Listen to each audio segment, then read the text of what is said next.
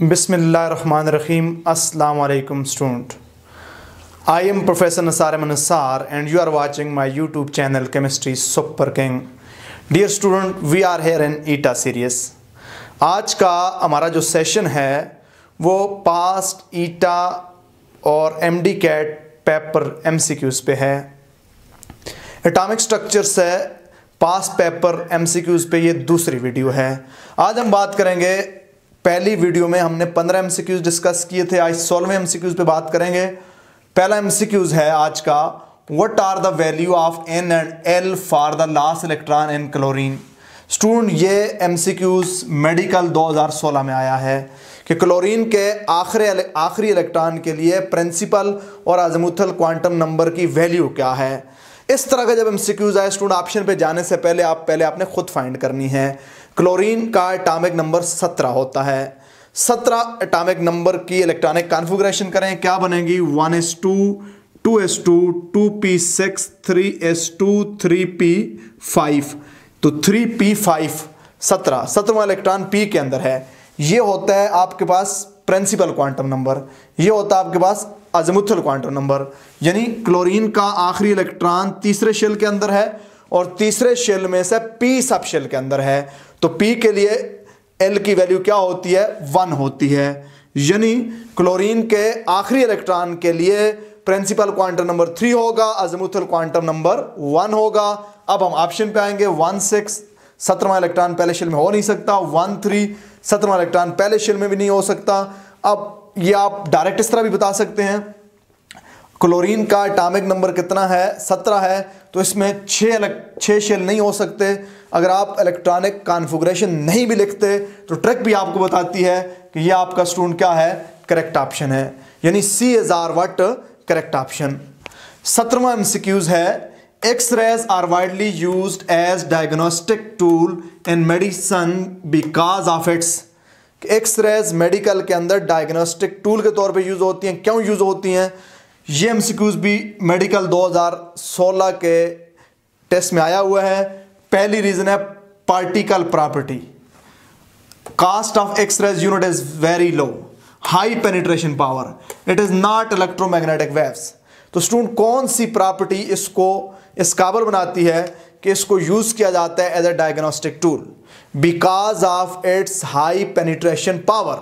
चूंकि ये उन मटेरियल से भी पास हो जाती हैं जो ऑर्डिनरी लाइट जिनसे पास नहीं हो सकती, like skin, like flash, like would वगैरह. तो अब हमारे पास इसकी जो आप रीजन बनेगी वो क्या बनेगी? High penetration power. Option C is are what? Correct option. Student, next MCQs है मेरे पास, which of the following electromagnetic wave have smallest wavelength. किस इलेक्ट्रोमैग्नेटिक वेव्स की वेवलेंथ स्मॉलेस्ट है? स्टूडेंट, मैंने आपको एक ऑर्डर बताया था. सबसे कम वेवलेंथ होती है कॉस्मिक रेस की, फिर होती है गैमा रेस की, फिर उसके बाद ज़्यादा बढ़ती जाती है, फिर होती है किसकी? सबसे कम कॉस्मिक रेस, उससे ज़्यादा गामा रेस, उससे ज़्यादा एक्स रेस, उससे ज़्यादा अल्ट्रावायलेट, उससे ज़्यादा विजिबल, उससे ज़्यादा IR, उससे ज़्यादा माइक्रोवेव और सबसे ज़्यादा वेवलेंथ जिसकी होती है रेडियो फ्रीक्वेंसी. अब ये वेवलेंथ है, एनर्जी इसी को उलट है. एनर्जी सबसे कम होगी रेडियो वेव्स की और सबसे ज़्यादा होगी कॉस्मिक रेस की. तो यहाँ पे आए तो स्टूडेंट, मेरे पास एक्स रेज है, गामा रेज है, माइक्रोवेव है और अल्ट्रावायलेट है. इसमें सबसे कम वेवलेंथ किसकी होगी? गामा रेज की. इन रेडिएशन में ऑर्डर क्या है? गामा रेज की सबसे कम, फिर एक्स रेज की, फिर अल्ट्रावायलेट की और सबसे ज़्यादा वेवलेंथ माइक्रोवेव की है. तो option B is are what? Correct option. Next student हमारा MCQs है, ये वाला MCQs भी मेडिकल 2016 में आया हुआ है. नेक्स्ट हमारा MCQs है, which of the following element with given electronic configuration has highest ionisation energy. कि इन इलेक्ट्रॉनिक कॉन्फ़िगरेशन में किसकी आयोनाइजेशन एनर्जी हाईएस्ट होगी? पहला ऑप्शन है 1s2 2s2 2p4. दूसरा ऑप्शन है 1s2 2s2 2p3. तो यहाँ पे p हाफ फिल्ड है student. 1s2 2s2 2p6 3s1. तो स्टूडेंट यहाँ पे अगर आए 1s2 2s2 2p6 3s2 3p3, यहाँ पे भी p क्या है? हाफ फिल्ड है. अब स्टूडेंट ज़रा गौर करना, याद रखना, जब हमारे पास क्या हो, जब हमारे पास शेल नंबर बराबर हो, इन तीनों में शेल नंबर बराबर है. यहाँ पे हमारे पास तीसरा शेल है, यहाँ पे मेरे पास तीसरा शेल है, यहाँ पे मेरे पास तीसरे शेल से इलेक्ट्रॉन निकालना आसान होता है। अब यहाँ पे मेरे पास दूसरा शेल है, यहाँ पे मेरे पास दूसरा शेल है, तो इन दोनों की एनर्जी, आयोनाइजेशन एनर्जी ज़्यादा होनी चाहिए, क्योंकि जब शेल कम होंगे, साइज छोटा होगा, इलेक्ट्रॉन टाइटली हेल्ड होंगे। इन दोनों में से किसकी आयोनाइजेशन एनर्जी ज़्यादा होगी? यहाँ पे पी हाफ फील्ड है, half field electronic configuration stable होती है, वहाँ से इलेक्ट्रॉन निकलना मुश्किल होता है, तो हमारे पास बी ऑप्शन बनेगा, सबसे ज़्यादा आयोनाइजेशन एनर्जी इसकी होगी। अब स्टूडेंट ये भी हाफ फील्ड है, लेकिन ये तीसरे शेल का पी सब शेल हाफ फील्ड है, इसका साइज बड़ा है इसके मुकाबले में, तो साइज छोटा होने से आयोनाइजेशन एनर्जी क्या होती है? ज़्यादा होती है। तो मेरे पास ऑप्शन कौन सा बनेगा? ऑप्शन बी बनेगा। स्टूडेंट नेक्स्ट एमसीक्यूज है, radius of hydrogen atom is, hydrogen atom का रेडियस क्या है?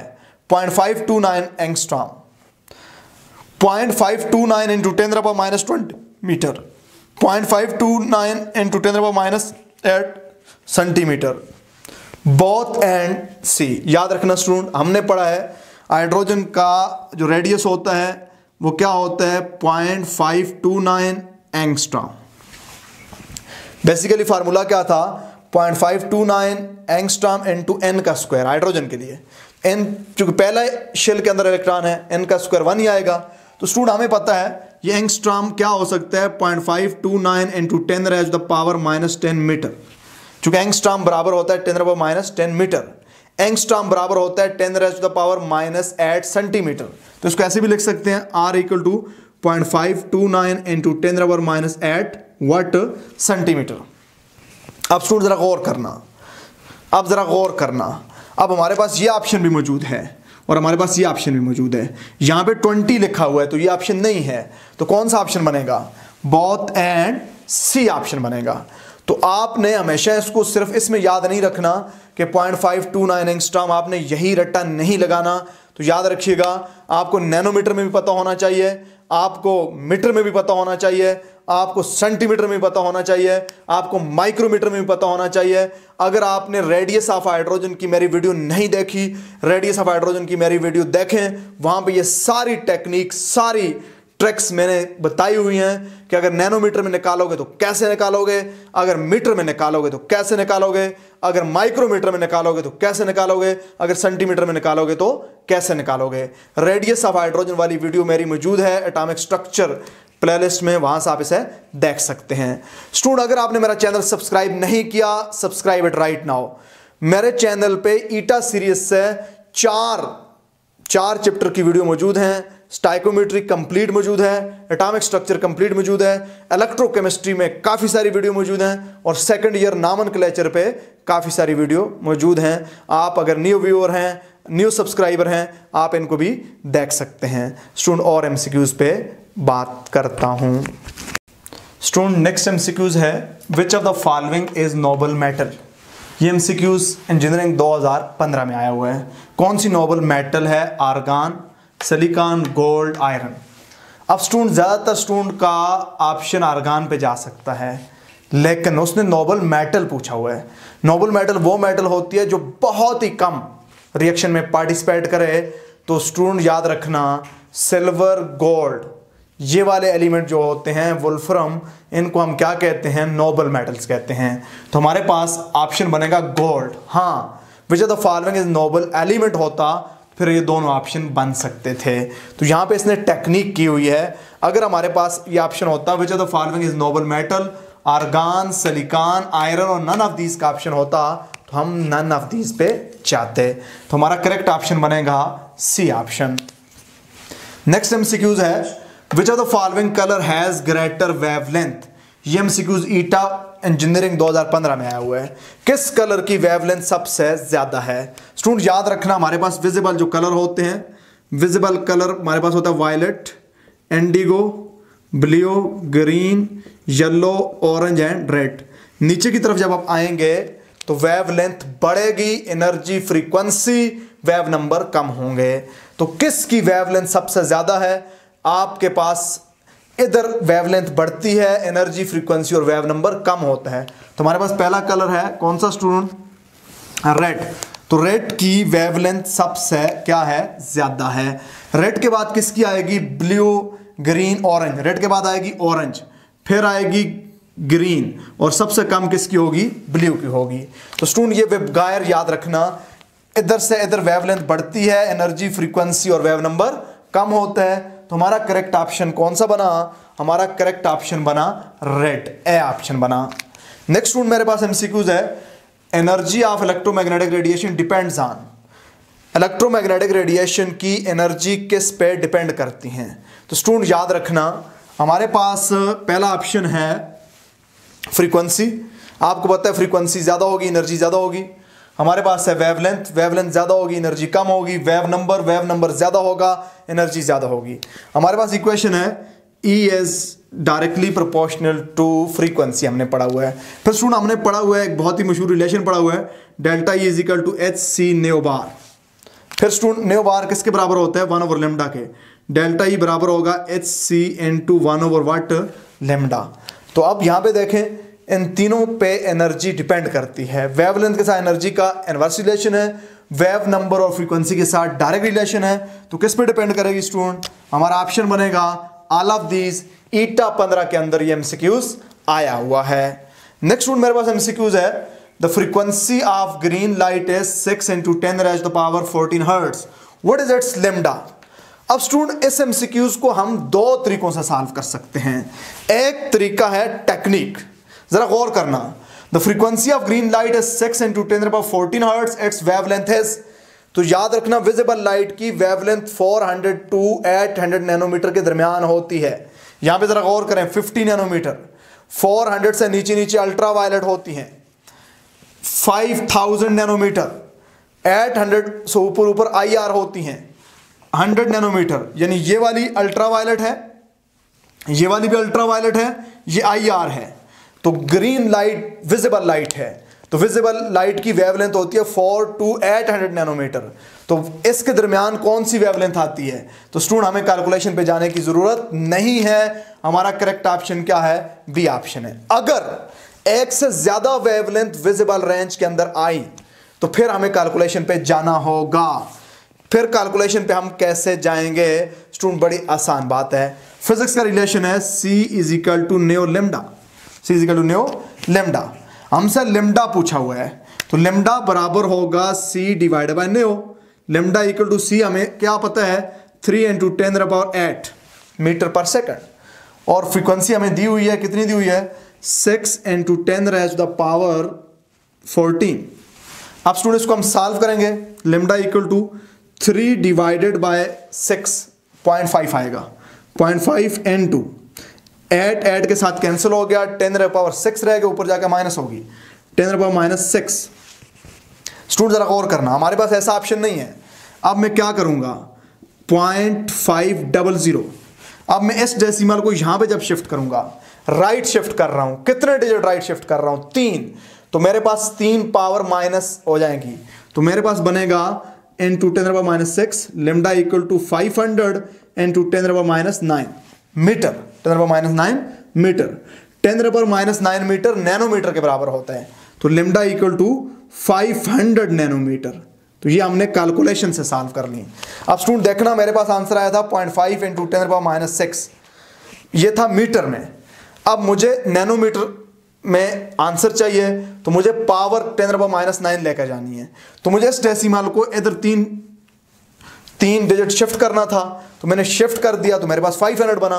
500 into 10 raised to the power -9 metre, 10 raised to the power -9 metre student क्या होता है, नैनोमीटर होता है, तो 500 नैनोमीटर। तो दूसरा तरीका ये भी है कैलकुलेशन का, बगैर कैलकुलेटर के। तो स्टूडेंट नेक्स्ट मेरे पास एमसीक्यूज है, कौन सा एमसीक्यूज है जी, in the main postulate of Bohr atomic theory, the angular momentum of electron in hydrogen atom is given by the relation। Student ये एमसीक्यूज भी 2015 मेडिकल में आया हुआ है। ये एमसीक्यूज नंबर 24 भी 15 मेडिकल के अंदर आया हुआ है। कहते हैं बोर एटॉमिक मॉडल की जो मेन पोस्टुलेट है उसके मुताबिक एंगुलर मोमेंटम क्या है। स्टूडेंट हमने पढ़ा हुआ है एंगुलर मोमेंटम mvr बराबर होता है nh डिवाइडेड बाय 2 पाई। अब स्टूडेंट आए, पहला ऑप्शन है mv, एंगुलर मोमेंटम mv नहीं होता, एंगुलर मोमेंटम में रेडियस भी शामिल होता है, ये लिनियर मोमेंटम होता है, ये तो ही नहीं है, यहाँ पे तो सिर्फ r है। अब स्टूडेंट गौर करना, बाज़ दफ़ा आपके साथ टेक्निक खेली जा सकती है। टेक्निक क्या खेली जा सकती है, ये ऑप्शन ऐसे भी दिया जा सकता है, r equal to NH divided by 2 pi mv। अगर ऐसा ऑप्शन होता तो हम उसे करेक्ट मानते, तो ये r ji E square 4 pi epsilon not mv, ये नहीं है, mvr equal to NH divided by 2 पाई। तो स्टूडेंट यही हमारा करेक्ट ऑप्शन है, लेकिन इस करेक्ट ऑप्शन को इस तरह भी दिया जा सकता है। बी वेरी केयरफुल, जब भी इक्वेशन वाले MCQs आए उसके हर एंगल से रीअरेंजमेंट करके देखा करें। अब देखिए, अगर मैंने ऑप्शन इस तरह दिया होता और नन ऑफ दीज को होता तो मैं भी नन ऑफ दीज पे चले जाते, आपकी गलती हो जाती। तो ये हमने क्या किया, सिंपली इधर मल्टीप्लाई तो उधर जाके डिवाइड कर दिया है। तो स्टूडेंट उम्मीद है कि आप सीख रहे होंगे, आप समझ रहे होंगे, आप मेरी ट्रिक्स को फॉलो कर रहे होंगे। नेक्स्ट MCQs पे हम बात करते हैं। स्टूडेंट बात करते हैं नेक्स्ट MCQs पे। The spectral line obtain when electron jump from N6 equal to N6 to N3 belong to the series. कि वो स्पेक्ट्रल लाइन जब इलेक्ट्रॉन छठे शेल से तीसरे शेल में जंप करे कौन सी सीरीज से बिलोंग करती है। स्टूडेंट ये MCQs आया है इंजीनियरिंग 2014 में, इसी नेचर का एक MCQs है मेडिकल 2014 में, और इसी तरह का एक MCQs है इंजीनियरिंग 2013 के अंदर। वो MCQs क्या हैं वो भी आपको बताता हूँ। पहले आप इस पे बात करें। स्टूडेंट जब इलेक्ट्रॉन किसी भी हायर शेल से पहले शेल के अंदर आता है तो हमारे पास कौन सी लाइंस होती हैं, लाइमन लाइंस होती हैं। किसी भी हायर शेल से सेकंड में आए बाल्मर, किसी भी हायर शेल से तीसरे में आए तो हमारे पास कौन सी सीरीज होती हैं, पास्चन सीरीज। किसी भी हायर शेल से चौथे शेल में आए ब्रैकेट, किसी भी हायर शेल से पांचवें में आए पी फंड, किसी भी हायर शेल से छठे में आए हेम्फ्री सीरीज हम कहते हैं। हाइड्रोजन स्पेक्ट्रम के नाम से मेरी वीडियो मौजूद है, आप देख सकते हैं। अब स्टूडेंट हायर शेल से थर्ड में आया तो कौन सी सीरीज है, पास्चन सीरीज है।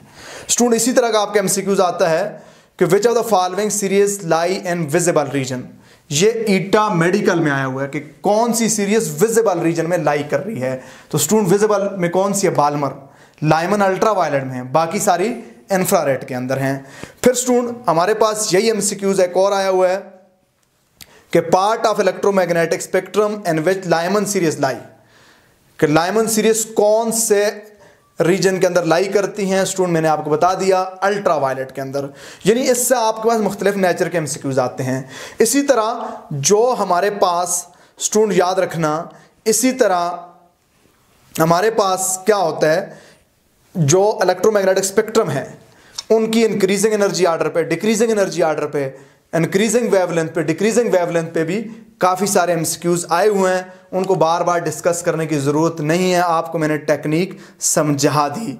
फिर स्टूडेंट यही वाला MCQs एक और जगह पे भी आया हुआ है, ईटा मेडिकल 2011 में आया हुआ है। जब इलेक्ट्रॉन किसी हायर लेवल से थर्ड में आए कौन सी सीरीज होगी, वही ऑप्शन होगा हमारे पास, पास्चन सीरीज होगी। तो ये काफ़ी बार ये MCQs आ चुका है। नेक्स्ट मेरे पास स्टूडेंट MCQs है, D ब्रागले relationship between momentum and wavelength of an electron is eta. Engineering 2014 में ये MCQs आया हुआ है। E14 का मतलब इंजीनियरिंग 14 के अंदर ये आया हुआ है।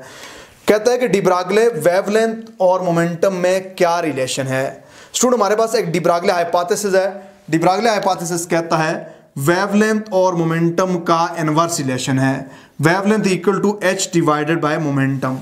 ये हमारे पास करेक्ट रिलेशन है जी। हमारे पास P is equal to H ने और no lambda is equal to h divide by P, यही हमारे पास करेक्ट रिलेशन है। यहाँ पे करेक्ट ऑप्शन ये था स्टूडेंट, चूंकि मोमेंटम, लिनियर मोमेंटम और वेवलेंथ के दरमियान इनवर्स रिलेशन है। जितनी वेवलेंथ कम होगी उतना मोमेंटम ज़्यादा होगा, एनर्जी ज़्यादा होगी। स्टूडेंट याद रखना। नेक्स्ट स्टूडेंट मेरे पास MCQs है, इस तरह के MCQs काफ़ी बार आए हुए हैं, मैं ट्रिक समझा देता हूँ। Electronic configuration of gallium with atomic number 31 is, engineering 13 में ये आया हुआ है। इसी तरह का एक MCQs आया हुआ है कि स्कैंडियम की आप इलेक्ट्रॉनिक कॉन्फ़िगरेशन बताएं। स्टूडेंट इसमें ट्रिक्स हैं, क्या ट्रिक्स हैं। पहला option argon 4s2 3d10 4p what 4p3। अब स्टूडेंट यहाँ पे क्या गलती की हुई है, यहाँ पे 4p1 होना चाहिए था, चूंकि आर्गन का एटॉमिक नंबर 18 है, 2 20 और 10 30, एक इलेक्ट्रॉन होना चाहिए था। बाकी यहाँ पे ऑर्बिटाल की जो अरेंजमेंट है वो ठीक है, क्योंकि आर्गान के बाद 4s होता है, फिर 3d होता है, फिर 4p होता है। अगर आपको ये नहीं आता तो मैंने आपको एक शॉर्टकट बताई थी कि school school, public school public school, daily public school daily public school, foreign daily public school foreign daily public school.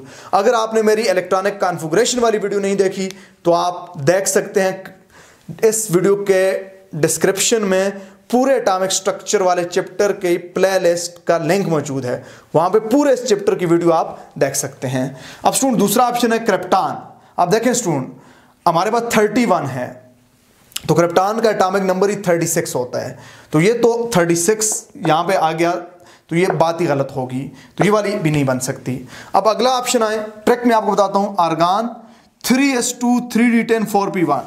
अब यहाँ पे क्या गलती की हुई है, यहाँ पे 3s लगाया हुआ है। स्टूडेंट जल्दी में देखता है 4p1 3d वो लगा आता है, तो ये टेक्निकली यहाँ पे गलती है। बाद दफ़ा ये देखा साथ नन ऑफ दिया होता है, स्टूडेंट्स पे लगा आता है।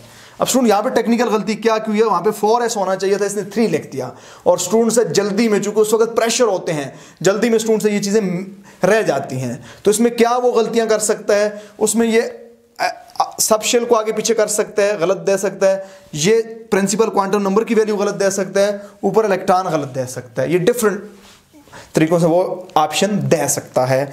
यहाँ पे स्टूडेंट देखें, आर्गान 18 4s2 3d10 4p1, यही हमारे पास क्या स्टूडेंट करेक्ट ऑप्शन है, ये हमारा इसका करेक्ट ऑप्शन है। स्टूडेंट इस MCQs पे कोशिश करना कि इस तरह का आसान MCQs होता है, ये आपसे गलत नहीं होना चाहिए।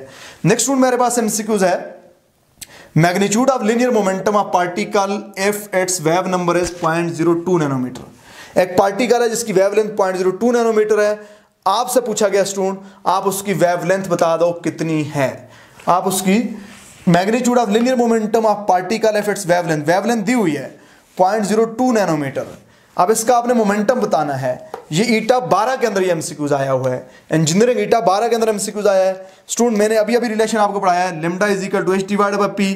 अब आपने p फाइंड करना है, p को इधर लाए, p is equal to h divided by lambda. अब लेमडा आपको दिया हुआ है 0.02 नैनोमीटर, स्टूडेंट 0.02 नैनोमीटर दिया हुआ है, वैल्यू पुट कर लें, p equal to h divided by 0.02 nanometre को आप मीटर में आपने कन्वर्ट करना है, 10⁻⁹ मीटर, ये हो जाएगा हमारा जी। अब स्टूडेंट हम ऑप्शन पे आएंगे जी, हमारे पास ऑप्शन किस तरह उसने दिए हुए हैं। अब स्टूडेंट जरा गौर करना, अब हमारे पास क्या है, अब हमारे पास अगर इसको मैं ट्रिक से सॉल्व करूँ आपके लिए, p इक्वल टू इस डेसिमल को यहाँ पे शिफ्ट करूँ, तो मैंने 2 डिजिट डेसिमल शिफ्ट किए, तो पावर 2 माइनस हो जाएंगी, मेरे पास होगा 1 डिवाइडेड बाई 2 इंटू 10⁻⁻11 मीटर। अब मैं ये -11 को ऊपर लेकर जाऊंगा, तो P हो जाएगा ½ इंटू 10⁻11 मीटर। अब स्टूडेंट मेरे पास इस तरह का कोई ऑप्शन नहीं है, मेरे पास जब इस तरह कोई ऑप्शन नहीं है तो मैं मुतलका ऑप्शन बनाने की कोशिश करूंगा। मेरे पास 0.5 h अपनी जगह पे है स्टूडेंट, यहाँ पे h अपनी जगह पे है। इसको मैं अगर आपके लिए ऐसे लिख दूँ, इसके लिए आपके लिए ऐसे लिख दूँ, मेरे पास क्या था कि P is equal to h divided by lambda, P equal to h अपनी जगह पे 0.02 नैनोमीटर के बजाय 10⁻⁹ लिख दूँ, P इक्वल टू ये डेसिमल 2 मैंने इधर शिफ्ट कर दिए, h divided by 2 into 10⁻⁻11, P equal to 1/2 into 10⁻11 h। अब मैंने क्या किया है, यहाँ पे मैंने स्टूडेंट क्या किया है, इस माइनस को ऊपर लेकर गया, प्लस हो गया 1/2 10⁻11 इंटू h। अब 1/2 स्टूडेंट क्या होता है, 0.5 होता है जी। P is equal to 0.5 into 10⁻11 h। अब देखिए स्टूडेंट मैं क्या करूंगा, मैं इस डेसिमल को एक शिफ्ट करूंगा राइट की तरफ। जब डेसिमल एक राइट की तरफ शिफ्ट करूंगा तो मेरे पास क्या होगा, पावर एक माइनस हो जाएगी। P is equal to 5 into 10⁻, decimal मैंने इधर शिफ्ट किया, -1 हो जाएगा 10h। तो ये मेरे पास करेक्ट ऑप्शन है। अब देखेंगे हमारे पास कैसा कोई ऑप्शन है, यस डी हमारा क्या होगा स्टूडेंट, करेक्ट ऑप्शन होगा। ये टेक्निक है कैलकुलेशन की। अब स्टूडेंट मेरे पास आखिरी MCQs है, total energy of hydrogen atom and it's ground status. Total energy of hydrogen atom and it's ground status, याद रखना ग्राउंड स्टेट के अंदर हाइड्रोजन की टोटल एनर्जी क्या होगी। स्टूडेंट हमने टोटल एनर्जी फाइंड किया है कि टोटल एनर्जी बराबर होती है kinetic energy plus potential energy. उससे लंबी चौड़ी इक्वेशन ड्राइव की थी और वो इक्वेशन आखिर पे हमारे पास आई थी, अगर आपको याद हो, E = -1313 N/2 1/n का स्क्वायर किलो जूल पर मोल। ये हमारे पास हाइड्रोजन के लिए आई थी। तो क्या है ग्राउंड स्टेट में? ग्राउंड स्टेट का मतलब पहला शेल, तो किसी भी शेल के अंदर हाइड्रोजन की एनर्जी माइनस में ही होगी। तो हमारा क्या ऑप्शन बनेगा जी? 0, no, positive, no, negative, yes. ये हमारा स्टूडेंट क्या होगा? करेक्ट ऑप्शन होगा। तो स्टूडेंट ये थे वो सारे MCQs जो इससे पहले हमारे पास प्रीवियस ईटा पेपर में आ चुके हैं। जो मिलते जुलते MCQs थे वो मैंने सॉल्व नहीं किए। हर डिफरेंट नेचर का जो MCQs था वो मैंने इस वीडियो के अंदर सॉल्व कर दिया।